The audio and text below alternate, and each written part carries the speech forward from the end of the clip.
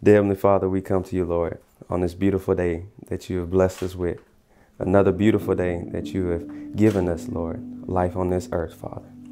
Dear Lord, as we step into a new journey, Lord, a new path, a new destination, Father. Father God, I pray and ask that you may lead the way, Father. Father God, I pray and ask for covering and that we may be covered in your holy sweet blood, dear Heavenly Father. I was looking for a peace of mind. It's a feeling that I tend to get. Won't rest until I make it right. May your Holy Spirit be moving in and out of us, dear Heavenly Father. May you be with us, as your word says, never will I leave you nor forsake you, dear Heavenly Father. May we walk by faith and not by sight, dear Heavenly Father. May we lean not on our own understanding, but that we lean on you, Father. And that we will overcome any adversity, any trial, tribulation, that we will get through it together, dear Heavenly Father, because we are now one, Father. I am so proud of you today. You have waited on this day for so much of my life, and to have this opportunity to be here to see you marry a bride, a woman who is a phenomenal woman, a woman that is a Proverbs 31 woman. I am so happy for you. And to see you all under the authority of God, and to see you jump the broom today, which means so much, to have permission from God and not man to jump over and cross into a new life is amazing. And I'm so grateful to forever be your mother, and to now forever be Bethany's mother. I love you. I love you too. I love you so. We were standing in the freezing rain. Honey, how could I forget? In the distance were the warning bells,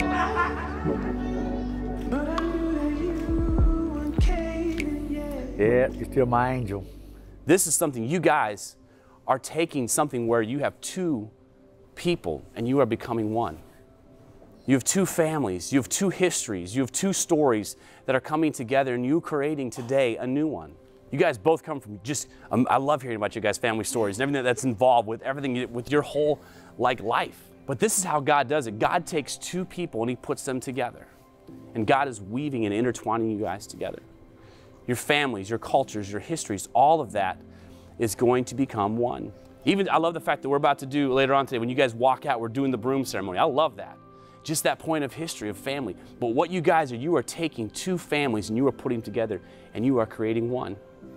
Bethany Bergeron, my soulmate, my spiritual partner, my love, and a beautiful blessing sent from God. How can I sum up the best 1,286 days of my life in a few words? I stand here today transformed from a kid to a godly man that you have helped me become. Proverbs 18:22 says, "He who finds a wife finds what is good." I knew when we would fall asleep on FaceTime, snoring, you were my forever partner. I got about 6 chapters in here. Let's see. Bethany Bergeron, I thank you for choosing me and making me a godly man. I vow to be there for you forever, as the Lord is for us. I vow to be consistent, honor you, and protect you. I lay down my life for you, as Jesus did for us. Bethany, I love you forever and more. I promise to put you first and keep buying you sunflowers and roses and always open every door for you. Cole, before I met you, I was a girl struggling to figure out her purpose in life. I never thought that I'd see the day I'd find somebody I wanted to conquer the world with. I could stand here and pretend that I knew from day one that I was gonna marry you, but let's face it, I ran from you every chance I could. Every time you mentioned marriage, I was out the door. You have taught me that two people joined together with respect, trust, and open communication can be far stronger and happier than each could ever be alone. I know that God created you specifically for me and has begun preparing both of us for this day when we get to become husband and wife. Through the pressures of the present and the uncertainties of the future, I promise you and him my faithfulness to stand beside you through all of life's experiences as we follow God.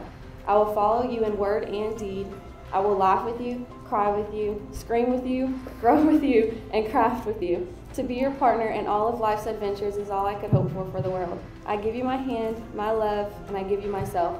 I vow to support you, inspire you, and love you always, to be guiding light in the darkness, a warming comfort in the cold, and a shoulder to lean on when life is too much to bear on your own.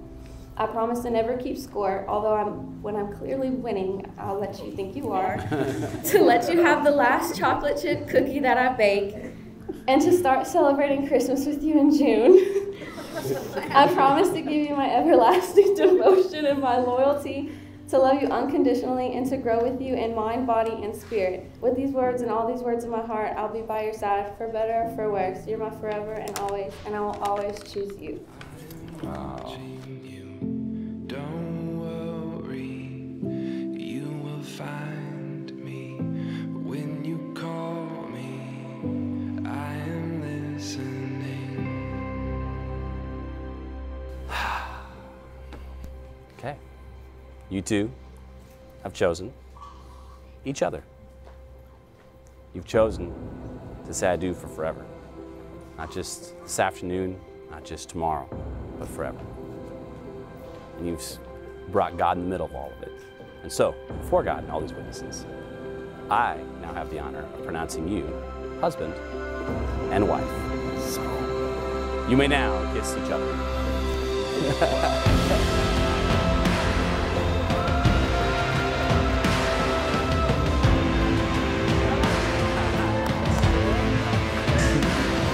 We in now.